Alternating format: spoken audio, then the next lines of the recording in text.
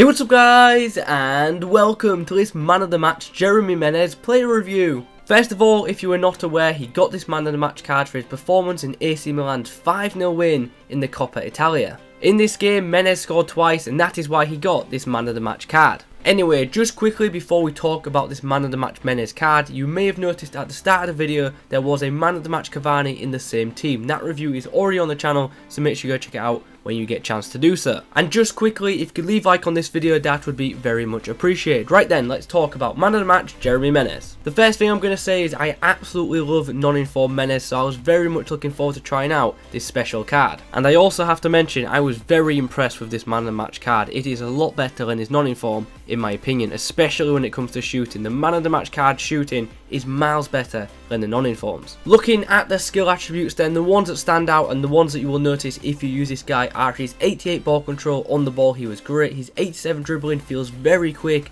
and very fluid on the ball. And finally, his 85 finishing. I was very impressed with this card's finishing. As I mentioned previously, a lot better than his non-informed card. Anyway, moving on to the in-game clips, and as you can see, the first clip, this guy is very freaking agile, he's very quick on the ball, his close control is great, and he's an absolute nightmare for defenders to tackle. Despite him being pretty weak, his balance is decent, so this guy can be an absolute handful for your opposition if you use this guy in the correct way.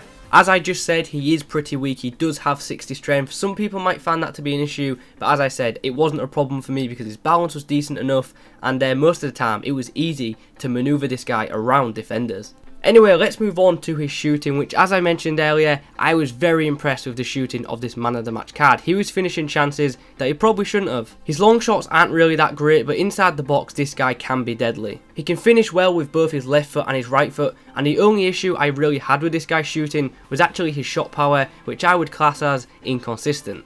Moving on now to his passing. Now I've got to say his short passing was very good, perfect for link-up play if that's your thing. His long passing wasn't too bad either, and I really liked his crosses. His deliveries at times were perfect. One more thing I want to cover before we summarise this card is his positioning, which I've got to say, no issues with, to be honest. He was making great runs for me and was very effective on the counter attack. This card may have medium-low work rates, but for me, he played like he had high-low work rates. I should also mention at times he does like to drift wide, but that wasn't a problem because on the wing, he was very useful because he could just easily cut inside and get a shot off or cross the ball into the box. So guys, it is summary time, and as you can see, I have given Man of the Match Jeremy Menez a very impressive 9.1 out of 10. This card was great fun to use, and I was surprised. I did not expect him to be as good as he was. On the counter attack he is deadly, and I was extremely surprised with how good his crossing and his general deliveries were.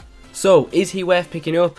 I kind of think he is. I definitely think he's worth picking up and trying out at least. Obviously, I don't advise you guys to go out and pay as much as I did for him. I paid a lot for him so I could review him and get this video out for you guys. But yeah, you guys don't want to be spending as much as I did on this card. His price should drop a lot throughout the day, and hopefully he does, and I'm hoping he drops to around or under 150k, because at that price, I definitely think he's worth picking up. Just before we end, I want to say as much as I like this card, I can see why some people wouldn't. His strength isn't that great and his shot power can let him down.